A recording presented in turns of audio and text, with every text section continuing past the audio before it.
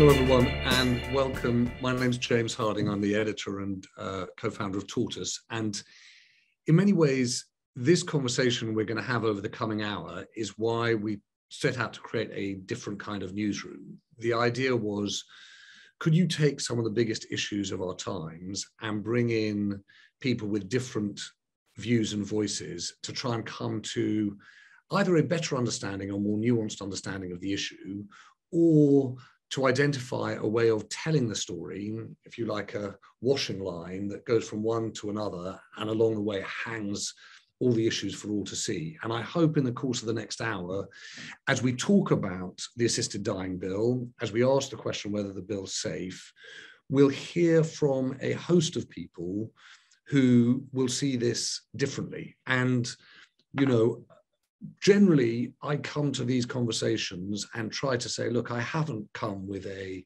fixed opinion. The truth is, on the assisted dying bill, this is a story that in my journalistic career we've covered for a long time. When I was editing The Times, we moved from a sanctity of life to dignity of life position, so much closer to the position that Baroness Meacher and Sarah Wootton have advocated. But of course, I listened to and have since read the pages of Hansard from the second reading of the bill in the Lords, and you can't help but be struck by the genuine, firstly by the courtesy of the conversation in the Lords, but also by the real concern on all sides of this debate. And we'd like to get at some of that. So I suppose I wanted to start, before I get to the group of people that we've brought together, just by saying, please start early in this conversation, message me, put your hands up. I'd like to bring you in. We've got some people who are really devoted to this issue and have thought deeply about this issue, but I suspect that everyone here is joining us this evening has. And what I'd like to do is come away at the end of it, probably give like 4 or 5 minutes at the end, just to try and see where we take it from here. So please don't kind of be coy. Please don't wait till the end. Kind of, if you even now have a point you want to make before we get started, put your digital hand up, message me in the chat, and we'll make sure that we bring you in right from the get-go. Just to give you a sense of the kind of cast of characters, we used to have a theory about think-ins that there should only be kind of 1 or 2 people because you'd only be able to hear them properly. In this case, there were just too many different perspectives we wanted to hear. Sarah Wootton, who runs Dignity in Dying, and Sarah, I'm going to give a plug for your weekly email, because actually, if you want to follow this debate and understand some of the politics, you should read what Sarah writes. She's the chief executive of Dignity in Dying. I was really struck by an extraordinary exchange in the House of Lords, and I'm going to ask the Bishop of Durham, Paul Butler, about it, about the way in which he responded to some of the comments from those people in favour of the bill. And I'm glad that the Bishop of Durham, Paul Butler, is here. Trevor Moore, I think, is here too. I think I'm excited, Trevor, because you challenge, well, we'll hear from you how you challenge the thinking around this this bill. I hope that Fiona Patten is here to give us a perspective from Australia. There you are. Thank you, Fiona, waving away. We'd like to get beyond our own borders on this. And I'm really grateful to Zoe Marley Hyatt, because Zoe, I hope that you'll be able to tell us a little bit about this in a sense that links the personal to the policy. And in a different way, Catherine Forrest, a doctor who's a physician responsible for thinking about how this is actually done, can tell us a bit about that. So as you can see, we're really trying to get all around the issue. A big thank you to my colleague, Nimo Omer, who prepared the slide so that we've got some of the data and details, and we're not coming at it completely blind. And likewise to Mark St. Andrew, who's really thought about trying to make sure we get the group of people right on this. But why don't I start, Sarah, because Baroness Meacher, whose bill this is in the Lords, is the chair of Dignity in Dying. In effect, the wording of the bill has been, crafted by Baroness Meacher, I know, with Lord Falconer and others, and you. Do you want to just start by setting out exactly what the bill does ask for and what it doesn't ask for? Mm-hmm. It's good to be here tonight. Molly's bill, which you're right, is very similar to Charlie Falconer's bill, which came to before the Lords in 2014. apart from one critical difference, that there is an additional safeguard on Molly's bill of a High Court judge, which makes it the safest assisted dying law in the world. So what the law would allow for is that a terminally ill adult who has 6 months to live, and that legislation is already written in to the UK through terminal illness benefits. So they would be dying, they would be mentally competent, they'd understand the implications of their actions, and they would have a choice of an assisted death in this country with the help of a physician. The safeguards, as well as the High Court judge, would be 2 doctors who've each independently come to the decision that this person is terminally ill, does fit those criteria. So rather than someone having to go to Switzerland to have an assisted death, they'd be able to have the choice with a number of cooling off periods, a number of other safeguards. If there was any question of mental competence, then they would be assessed by a psychiatrist. So they would be able to have the choice of accelerating an unbearable death in this country. And I said I'm gonna start with make sure we hear from as many people as possible. Before I come to the Bishop of Durham, I just see Zebedee Albee is actually putting a point to you, Sarah. Actually, Zebedee, I don't know whether you want to put it yourself about safe. What constitutes safe? Where are you? Are you there? Yeah, hello. Hi there. Hi there. Yeah, I just didn't understand the phrasing about whether or not the second reading in the House of Lords is safe. I just wondered whether it meant safe to the people who die after it's passed. Is that what it's meant, or is there some sort of a possibility that that it's not going to pass, or is that what's meant? That's all. Well, if I can answer, I mean, what I'm talking about is how safe is assisted dying compared to the status quo, compared to the blanket ban on assisted dying at the moment. And the truth is that One Britain is going to Switzerland every week for an assisted death, that other people who are dying are taking their own life through suicide in this country. Some people are suffering, 17 people a day are suffering despite the very best palliative care. Doctors are afraid, they feel isolated, they feel they are abandoning their patients at the end of life. Police and crime commissioners feel the law isn't working either.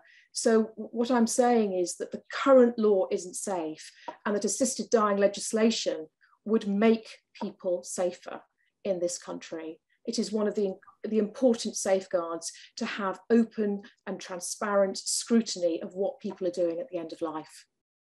Sarah, I'm going to come back to you in a second, not least because I see that William Jeremy's raised this point about language and euthanasia, and I think Lord Winston did the same in the House of Lords debate. But I'd love to come to Paul Butler, to the Bishop of Durham. Paul, if I might, before we actually get to what you think, there was a terrific exchange with you early on in which I think someone called Lord Vincent did the particularly bold thing in front of you, the Archbishop of Canterbury, of pointing out that when Jesus was dying on the cross, a Roman centurion stabbed him and made the point that, in effect, Jesus Christ's death was assisted. And then you made the point that that's not correct. So can we just, before we go any further, let's get our New Testament straight. What actually happened on the cross?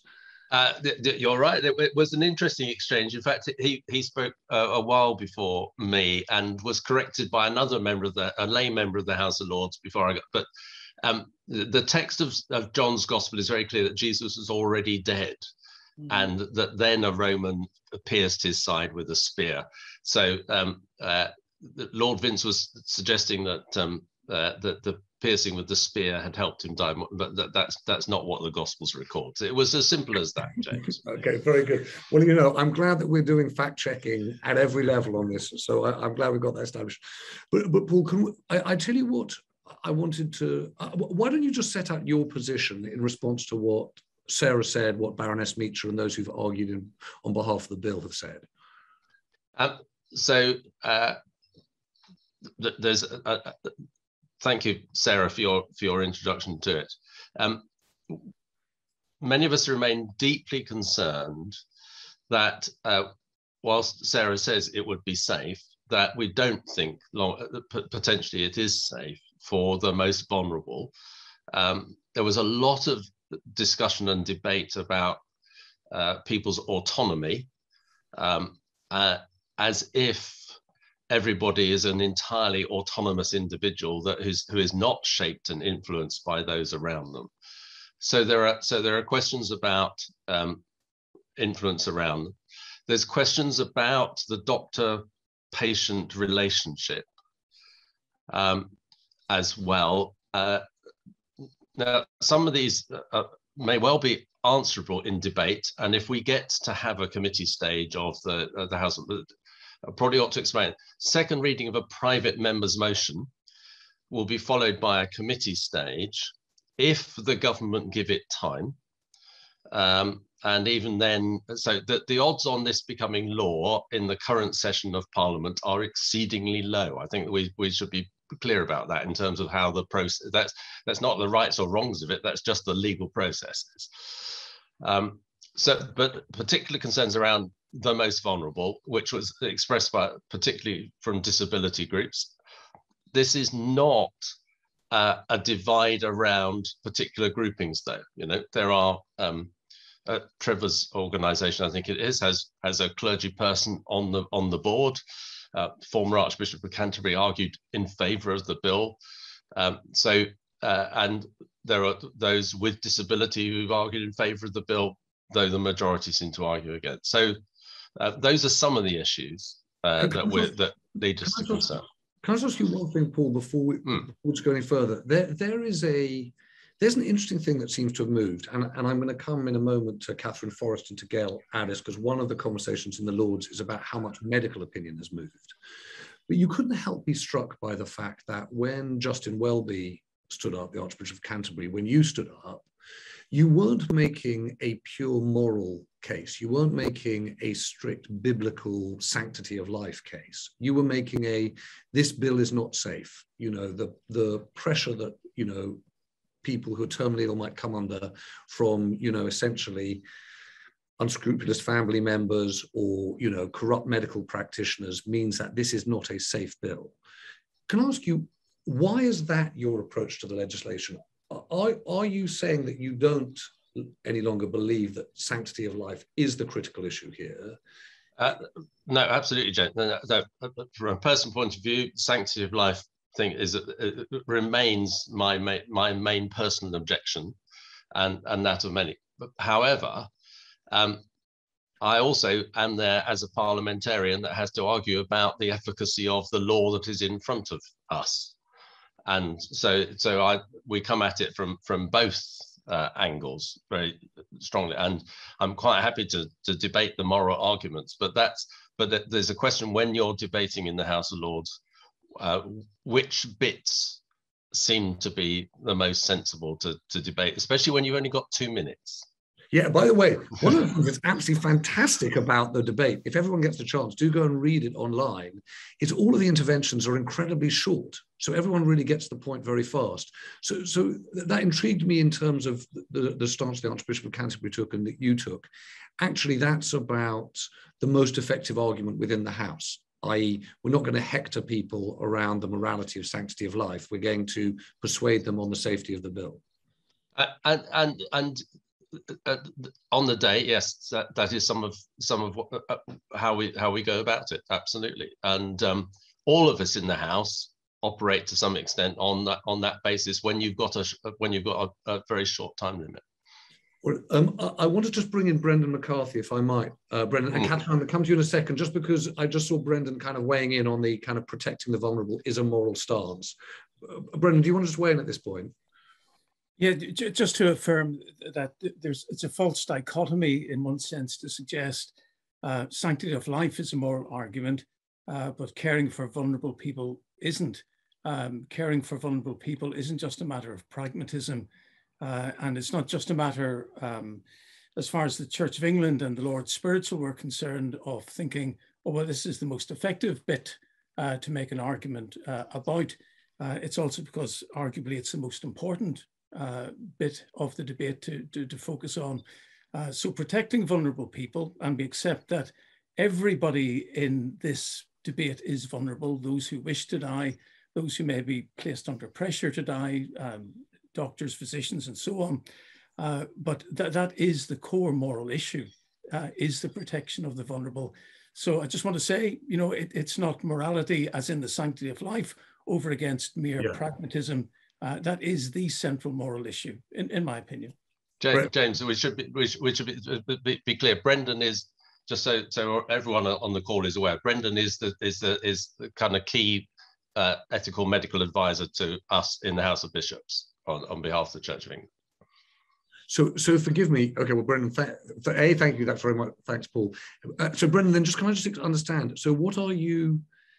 Forgive me. You're saying that the ethical point is, or the moral point is, yes, there's a sanctity of life point, but the protection of the vulnerable from the exploitation of this bill is a moral point too. Absolutely. I mean, I think there are four major moral things being weighed up here. One is the affirmation of life, which some might describe as the sanctity of life. The second one is caring for vulnerable people. The third one is how do we best build a compassionate and cohesive society. And the fourth one is how do we best respect individuals. And the argument that we would present is those are the four major moral issues, but they come in that order. They cascade, if you like, in that order. So if affirmation of life doesn't come first, then, you know, our human rights law and our criminal code go out the window, because so much of our law is based on the affirmation of life. But then following that, the really pointy bit of that, as far as this discussion is concerned, is focused on caring for vulnerable people. And one of the things, James, I'll say this as quickly as I can, is that we have to accept we cannot meet the aspirations of everyone. We just can't do it. I appreciate that. But we cannot make all vulnerable people entirely safe. So it's down to how best do we protect most vulnerable people. And Brendan, forgive me, sorry to interrupt you. Of course. I think people understand the affirmation of life, the caring for the vulnerable. In fact, they'll, in the light of what Paul said, they'll understand the respect of individuals point in terms of autonomy in this process. The cohesion of society point, can you just explain what you mean by that in relation to this bill? Well, I mean, it's a bigger version of, you know, no man is an island. The idea is that if I make a decision for myself, it inevitably has repercussions for other people. And when it comes to Parliament over against someone, you know, saying yes or no to a survey or a public opinion poll, when it comes to Parliament debating this, the actions for individuals have got to be weighed for the actions and the repercussions of those actions for absolutely everyone. So our desire to build a cohesive and compassionate society is one in which vulnerable people are cared for. And that's what I'm saying is we come to respecting individuals, and we come to building a cohesive and compassionate society through the lens or the focus of caring for the vulnerable. Okay, Brendan, thank you. I'm going to come back to Sarah in a moment, who's responded in the chat in an interesting way. But Sarah, if I might, I'm going to just do a few things first. I'd like to come to Catherine and to Gail, talk a little bit about the medical side. I really want to come to Trevor more because, you know, My Death, My Decision has an argument with Sarah on the other side of the ledger, if you like. And also I see that Naomi Greenwood and Tom Schuler and Emma Jackson have made points. So I'm going to come to all of them just to say you haven't been overlooked. Catherine, can I come to you first, if I might? Just can you tell me a little bit about what you do and how it works in the States? Thank you very much for allowing me to participate. I am a family physician. I'm a faculty of UC San Francisco and Stanford before that. I'm both a prescriber of aid in dying and have been a part of educating many physicians. As you know, in California, our bill has been in place for 5 years, but Oregon has been in place for over a quarter century.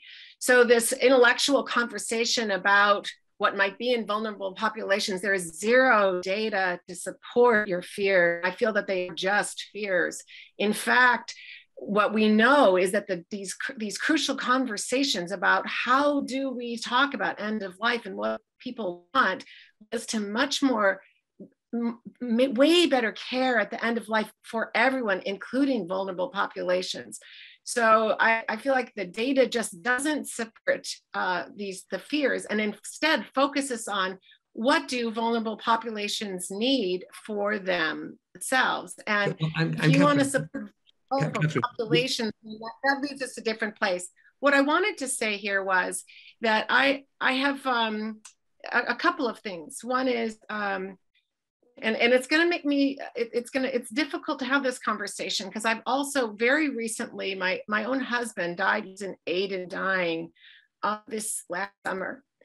And when you're talking about the concept of a slippery slope and are there enough safeguards, what we know, of us, both medical community, and I practice in the safety net, what we call it in the US, the safety net, taking care of poor people, is that the biggest problem is not, is access to care, but that we're not seeing people that are not getting the care resorting to aid in dying. That's just not happening globally. So it's what we're seeing instead is that the barriers, what you call safeguards, we have been making, what we put into place, what you're looking at legislation right now to put into place for safety, to be thoughtful and deliberative in, is this the right thing for this person among various options? You can also go too far. So people are suffering. And you want to be in that balance of making sure that options that reduce suffering, the most vulnerable, every one of us is going to die. Do we want to make sure that what's right for them and that very vulnerable population is nothing like with a suffering human being to say, no, you can't. We're not going to do the thing that will help you. Literally, they're dying. Catherine, sorry, I'm just wanting, sorry, forgive me for interrupting you. I tell you what I would love to know, if you would just tell us, is what's happening in your experience, i.e., when a patient is coming to you, when a person is coming to you to ask for aid in dying, what's the process and what do you personally do? We're required to, and as we should, we're required to talk about all the options. So it opens this very rich conversation about dying and the process of dying, and what does someone want? How do they want to live the life that they have left in the time that they have? And do they want to be transferred? What is palliative care, which is neither life extending or life decreasing? Do they want to be at home in hospice care? Do they want not be in hospice care and have extension through treatments? A very rich conversation. Or for some, do they want aid in dying? We see in almost, because it's legal now, almost those are curious, they want to know about it, a relief that there is an option if they have suffering to what's suffering to them. It's not an external judgment of me saying, how could you live this? Very much like childbirth. So if somebody comes into the hospital and you say, you're not suffering enough, you don't get an epidural, you're not suffering enough. This is, we're not going to go down that pathway. There's no external judgment to what suffering is. They get to decide what they're. Catherine, forgive me, I'm sorry for interrupting. I just want to make sure I bring in Gail Addis, who was just saying that as a doctor, she had a similar view to yours, Catherine. Gail, what was the point you were making? Well, I just backing up what Catherine said, 250 million people live under a form of legislation like this already in the world. The majority now of doctors in the UK support it, and certainly a large number of the public, about 90% of the public. We know that one a week's going over to Switzerland. It gives people an option. I think a lot of people who might sign up for it don't take up the option, but it's a great comfort to people to know that they have that option if things come to extremes, particularly in the last few months of life. And I think that's humane. Yeah. Can you explain to us why? I think when Baroness Meacher stood up and was talking about, essentially reform to a bill that was passed in 1961, the suicide legislation, we understand that things have moved since then. What's really surprising is how fast it feels as though opinion in the medical community has moved since the last time the Lords brought this, since Joel Joffrey brought these issues to the House. What's going on? Why do you think medical opinion has moved so fast? And do you really sort of trust the statistics and the numbers? As far as I know, the statistics are accurate. I know that from the BMJ fairly recently. That's how I know that. I think it's interesting that the medical the medical opinion has actually followed public opinion, and I think that's different. What has changed? It's difficult to say. I think I was a GP. I also did some work in palliative care in a hospice. But mainly my experience was in general practice. When people said to me, you wouldn't let this happen to a dog, I'd almost every time. Yeah, no, I saw in front of Camilla Cavendish, my old colleague, stood up in the House of Lords and said, how can we explain the fact that, we treat our pets differently to humans. Gail, thank you. I want to before I come to Fiona Patten, because I would love to hear the Australian example. Can I bring in Zoe Marley Hyatt? Because on the one, Catherine just talked about her personal experience, and I don't know whether Zoe, you can tell us a little bit about yours. Yeah, 5 months ago, my husband came through a terminal illness and ended his life. Prior to that, my mother also had terminal cancer, and she also ended her life. They both desperately needed to be able to communicate what they needed to the healthcare providers. And on both occasions, their questions and their desires to talk about their death was closed down. And what was resonating really interestingly with me was Dr. Forrest, as she was saying about a rich conversation around death. We are all going to die. And when you're presented with a terminal illness and you know that this is something that's going to happen, and you want to try and plan it, and you want to try and do it well, at the end of this journey, you are going to die, and you want that to be a good death. And it's so important that we're able to sort of talk to our healthcare providers and be able to feel confident that they're going to not close us down, really understand. I mean, we were often together when we were talking to them, and they often would sort of say, oh, don't worry, we've got anticipatory drugs we'll put in the house for you, and this is going to be okay. And there was a lot of reassurances, but they did close us down when we wanted to ask about, how, maybe within the framework of the law, we desperately wanted to know that if it got too difficult, what would happen? What would happen if it got just too difficult? And in both occasions, it did.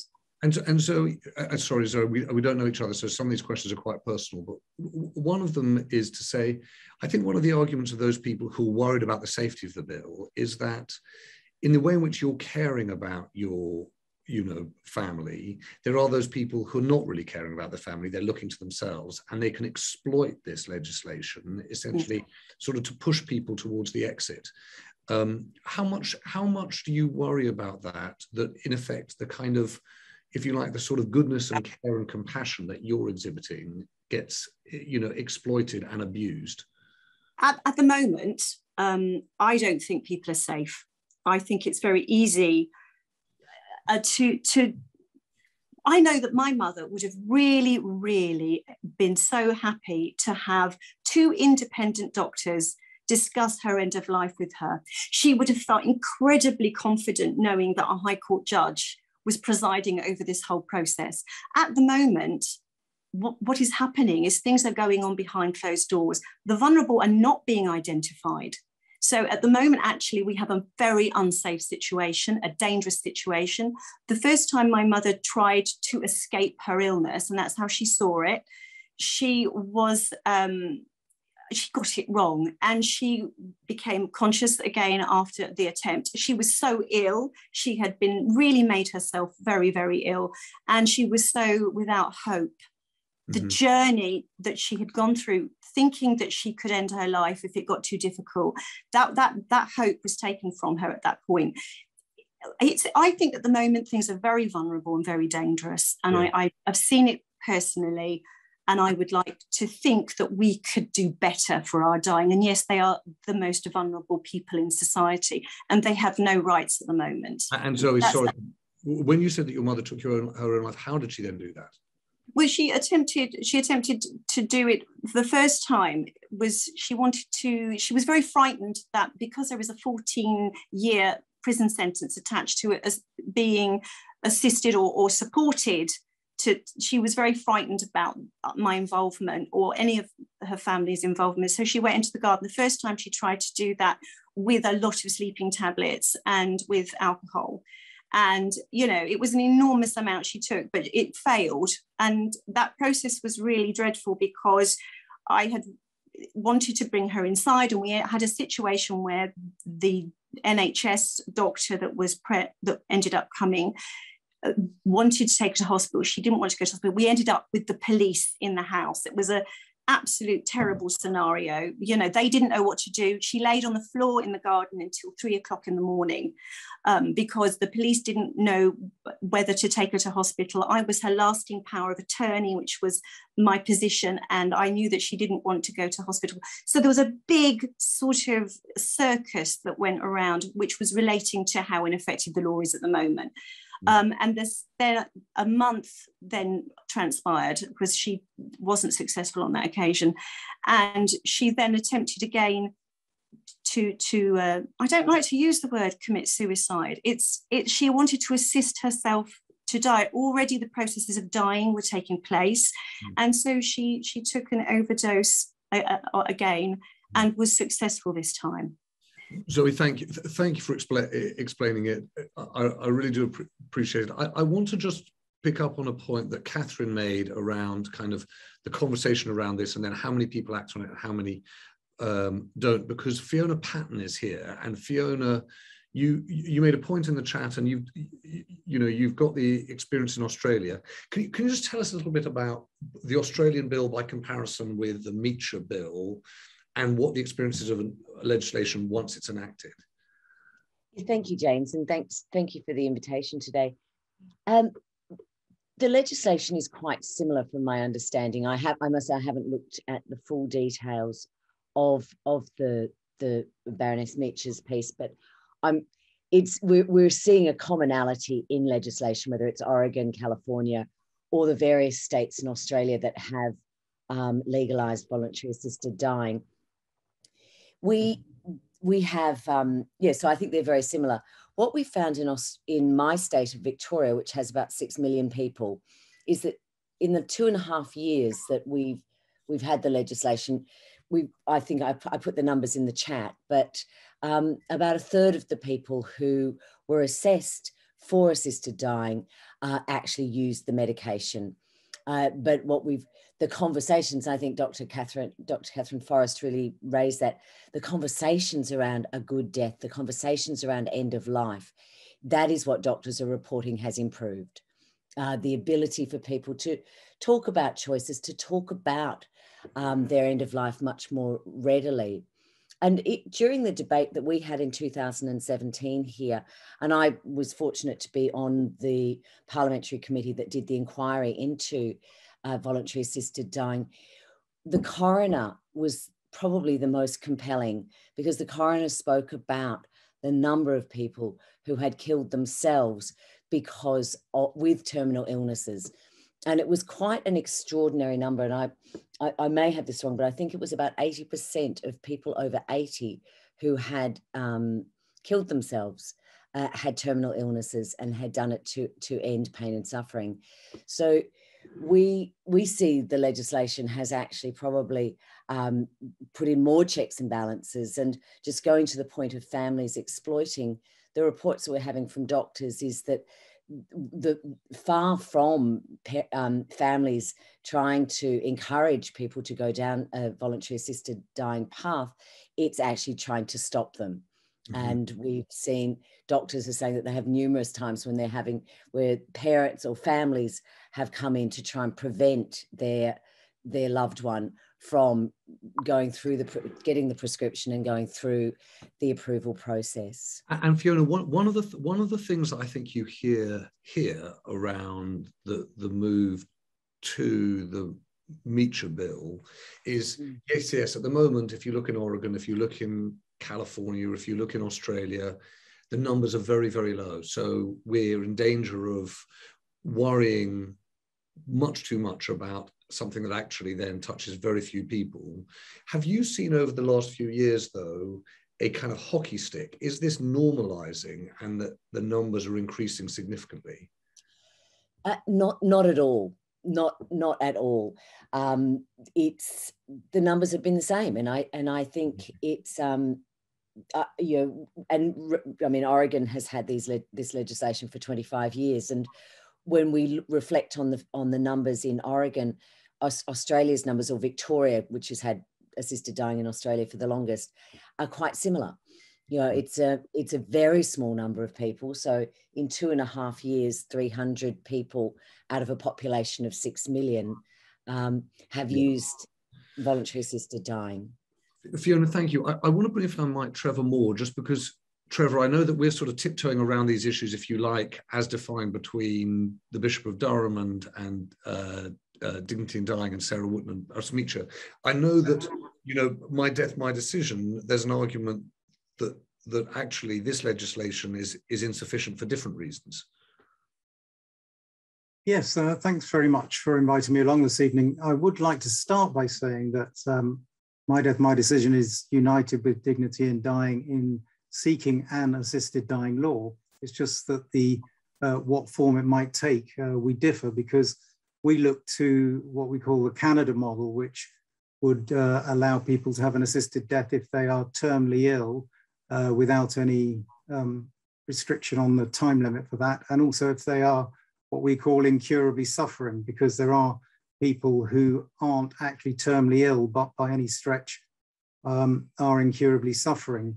And we know from the opinion polls that the public, as your stats showed at the beginning, the public is substantially in favour of an assisted dying law, and actually well over a majority is in favour of a law of the scope that we describe. And that's why we hope that in the debate in Parliament, we get the opportunity to hear the evidence. Because if I could just pick up on one issue that Paul raised about the vulnerable, this is always raised, but actually when you try to find evidence in those jurisdictions that already have an assisted dying law, it just isn't there. And I would say that the people that Zoe was describing are very vulnerable. They're the people who want an assisted death in this country, but are forced to go to Switzerland. And our former patron, Dawn Boyce Cooper, who had an assisted death in Switzerland on the 26th of October, had to keep everything secret because she didn't want people to know who might try to stop her. That makes it even worse, because if you think about it, the one thing you would like to be able to do is to talk to those close to you about what your plans are, but you can't, because there are potential legal consequences that are a minefield under our current system. So for anyone to say that our current law works, just that's not right.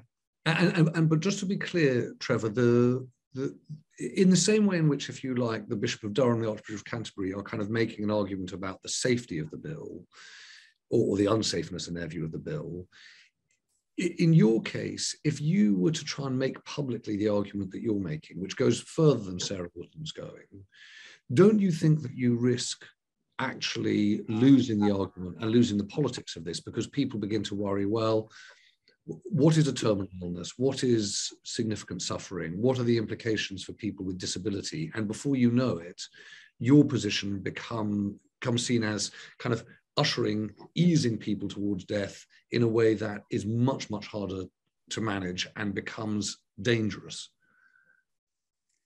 Well, all one can do is point you to places where they have a law to that extent. And what I would say is that our Parliament is obviously capable of, and our decision makers are capable of concluding on legislation which they feel is right for this country. And we shouldn't get too bound by what we think other countries do, because we're well known for being innovative and finding solutions.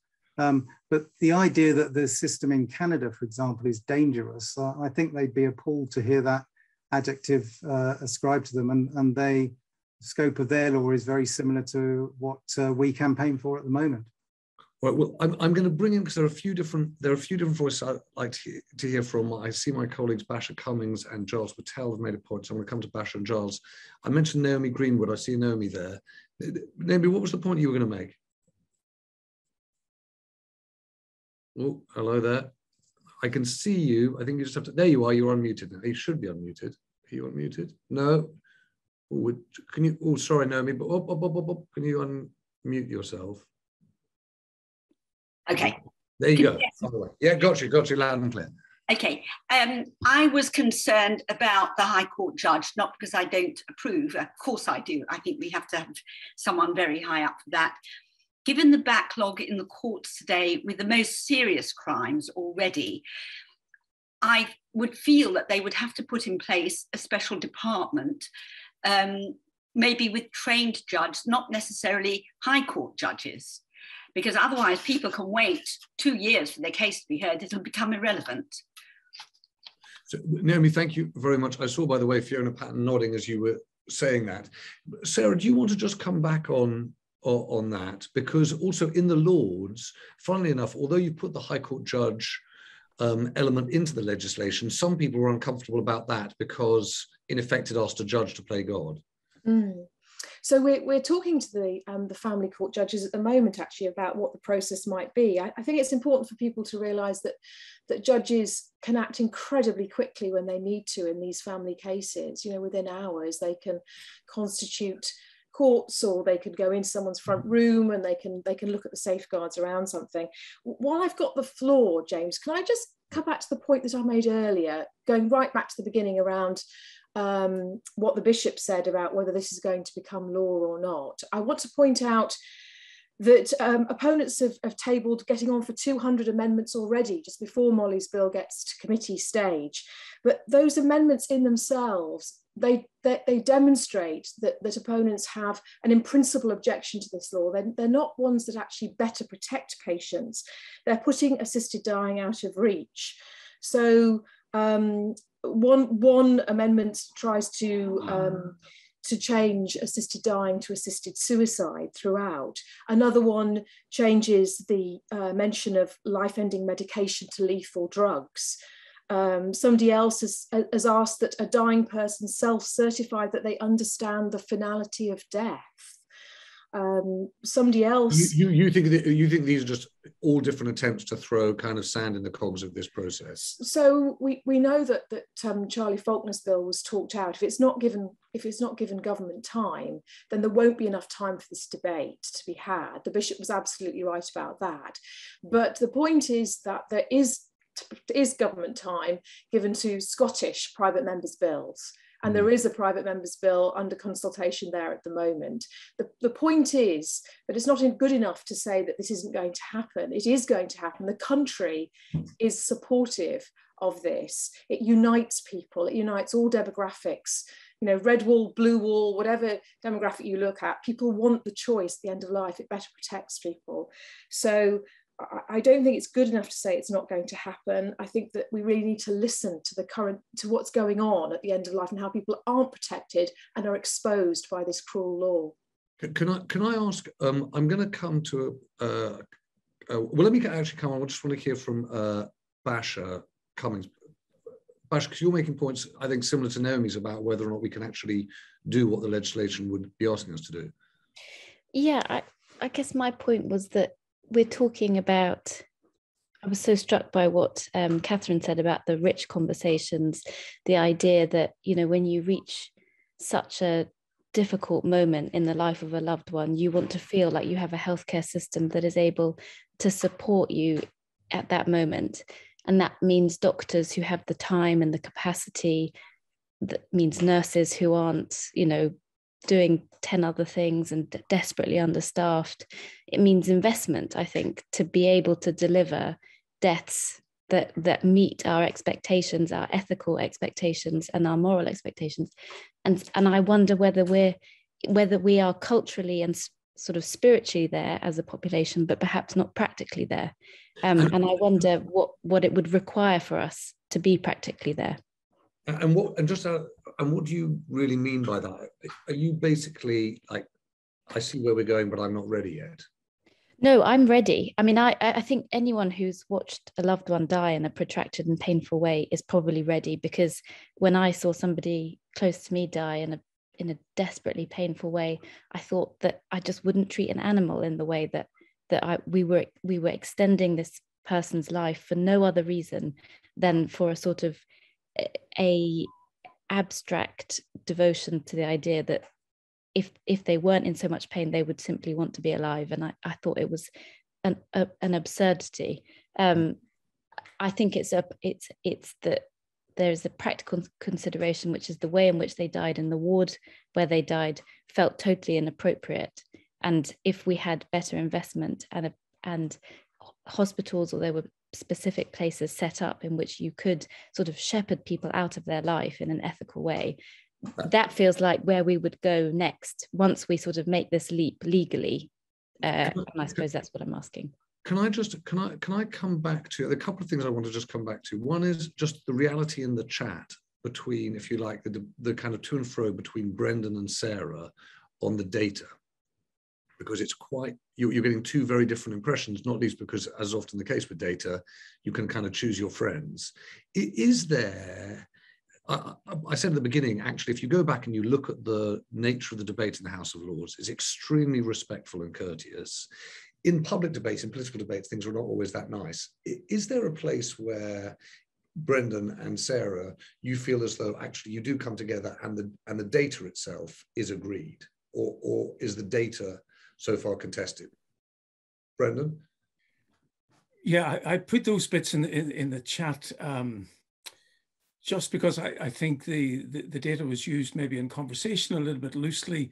The impression was given the majority of doctors in the UK, whereas in fact are in favour of a change in the law, whereas the votes for the RCP was 31.6%, for the BMA it was 40%, which is why both of those organisations moved to neutrality. So I think we have to be careful in how we present the data. Like you, James, I really appreciated the tone of the House of Lords debate, which I thought was excellent, and there wasn't really much point scoring. And I would love to have a proper, lengthy discussion in public with Sarah and others who are in favour of a change in the law, where we're not having simply to make hit and run points. Because I think this entire debate for years, and I've been involved in advising the Church of England for 13 years in this debate, and too much of it has been marred by hit and run points. And I could make lots of hit and run points. I'm sure. But I don't want to. Brendan, thank you. Listen, I do know a doctor. I want to come to one, Michael Harding, otherwise known as Dad. Do you want to? I'm interested. The reason I want to ask you what you think of this is there's been a really interesting point, partly because you messaged me saying, actually, this is one of the few, I think it's the first thing you've ever said that you'd actually like to weigh in.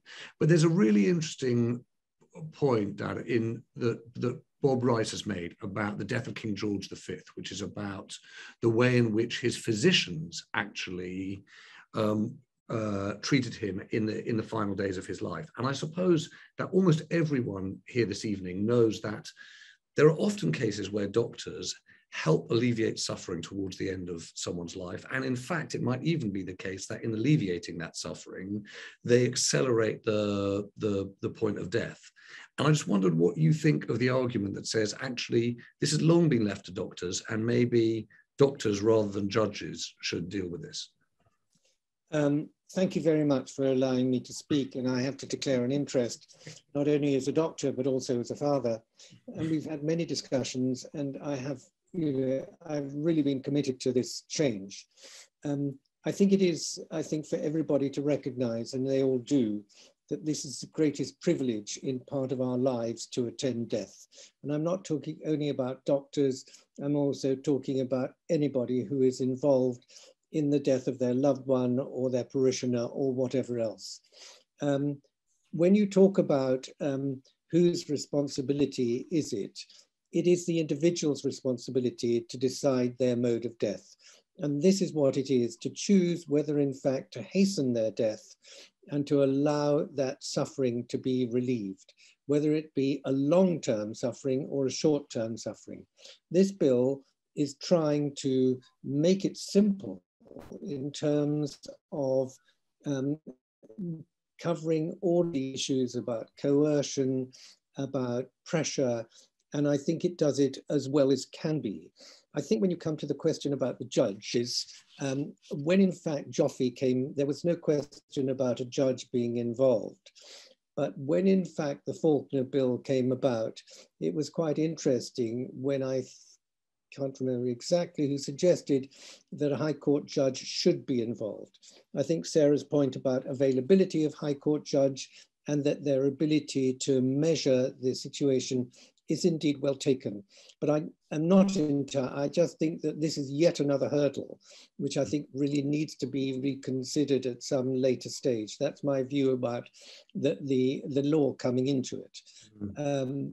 This is a situation that that really can be dealt with common sense, and allowing people to shorten their lives is something that we really should allow to happen. And I think that's the point I really wanted to make. And also one more thing, it is a privilege to attend a family and a soon to die individual.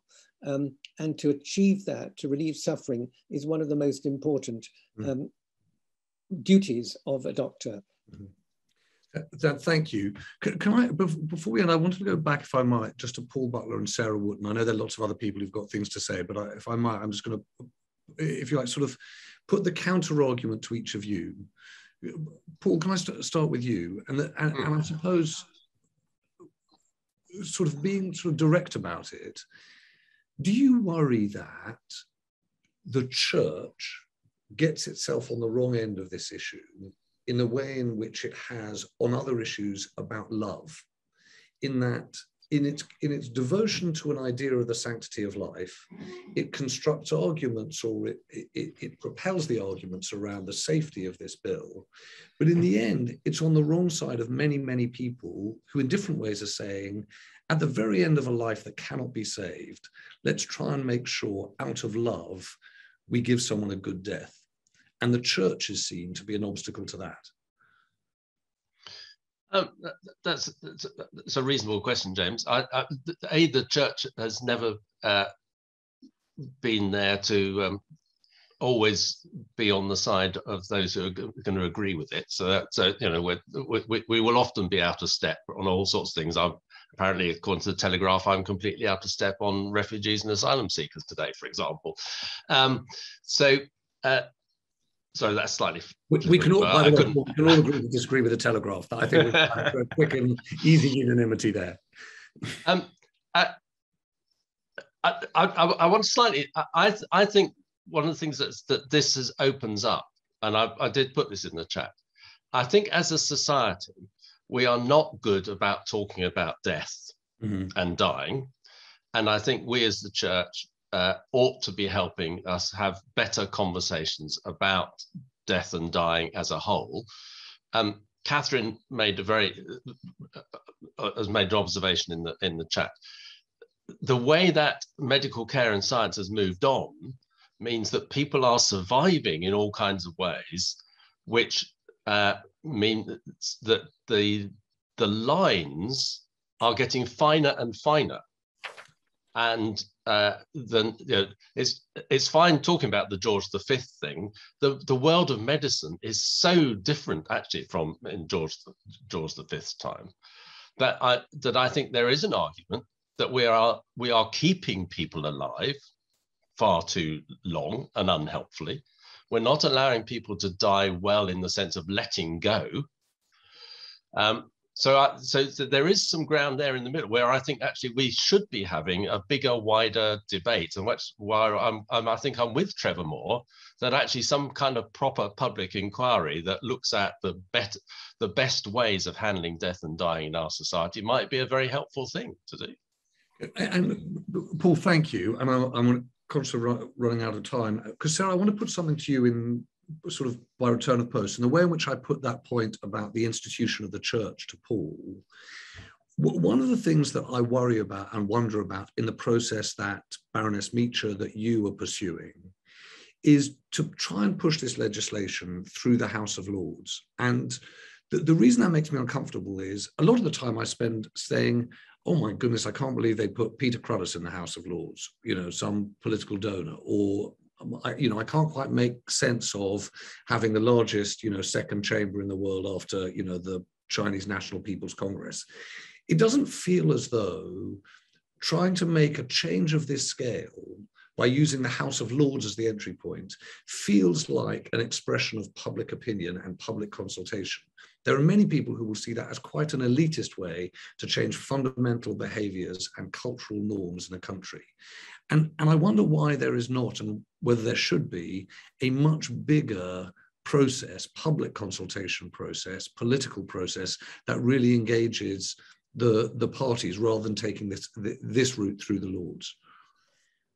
Well, I mean, that's the way our laws are created, isn't it? I mean, we're a democracy and Parliament has to make the laws. So we have been to the courts and taken several cases there, but ultimately the courts have said that it is for Parliament to decide, and both parliaments, Holyrood and Westminster, because this is devolved to Scotland. I think as well, I draw comparators with historical law change, like abortion, like equal marriage. There are huge similarities with those, and those laws were changed in Parliament. And I think we will manage to change that. So I think that people will look back and say, you know, how barbaric the status quo was. And I think that, you know, in terms of an inquiry, you know, so many people need this law now. So, you know, somebody's going to Switzerland every week. Why are we outsourcing good deaths to Switzerland? We need law change now. We don't need more inquiries. We need a law. So if we could have government time from the Prime Minister, then we would get it through Parliament. We intend to get it through Holyrood. So Sarah, thank you.